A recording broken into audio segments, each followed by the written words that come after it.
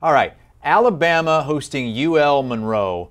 Bama surviving against Texas might end up being the best thing for them. 15 penalties in that game, the most in the Saban era, and poor ULM coming in for the beatdown.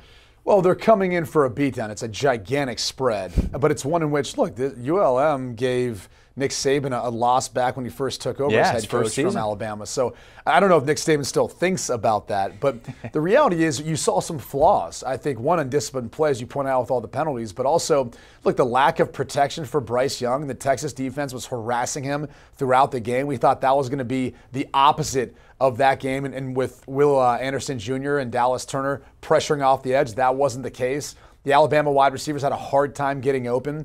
I know they're going to have an easier time getting open versus ULM, but the reality is I think there's some things you can take away scheme-wise and apply now moving forward. So this is one where it's just too big of a spread. Alabama's going to win this thing, and it may even be close to the 40.5 points.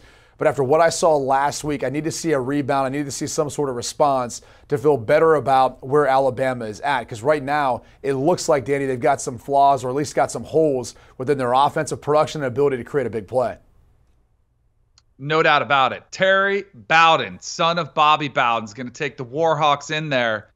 He's going to get the cover. I'm with you on this one. I think this one will be inside the number. I wasn't going to go that bold. But I think this is a massive number. And I also think Bama's the type of program, they don't need any style points. They don't need any Heisman campaigns because you're going to, there's another big spread I might take the other side on coming up.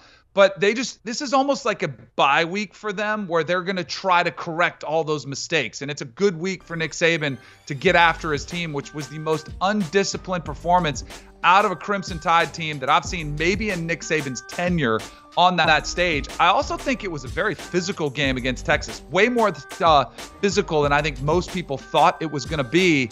And they're a little bit banged up, a little bit nicked, so maybe you see those starters come out a little bit sooner after they get that very business-like approach to this game, in hand, comfortable, take out some of your guys, rest them up. But I think in the end, that 48.5 is just too much for me. So I'm taking the Warhawks as well.